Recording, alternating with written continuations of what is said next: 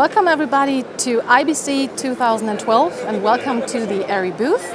My name is Elfi Kerscher and it's my pleasure to talk about the news from DI Systems. We have extended our features for the archive market and we're proud to say that we have a couple of new things I would like to present to you today. I would like to start with the first hardware part. It's a 16mm archive gate that you see over here. The 16mm archive gate enables us to see a little bit more of the perforation, which is especially important when you're dealing with archive film. Archive film material is often very brittle and perforations might be broken. So what we also do is we don't use mechanical pin registration.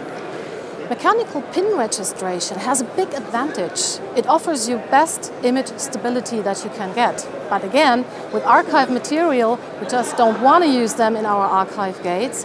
Instead of that, we have another new feature, which is our built-in stabilization. You can see here in our GUI that the built-in stabilization is integrated in our image processing pipeline, and it works on the fly when you are scanning. So this little diagram shows you in the green areas that the stabilization was perfect. There is no need to care about that anymore.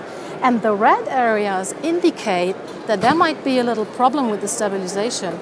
Maybe because of missing perforations, maybe because of a very damaged film again. Those frames in question can be manually adjusted because what we also do is with the built-in stabilization package comes a software tool developed by HSArt, which is the Dustbuster Lite. And with the Dustbuster Lite, you first of all have a 2K real-time playback possibility.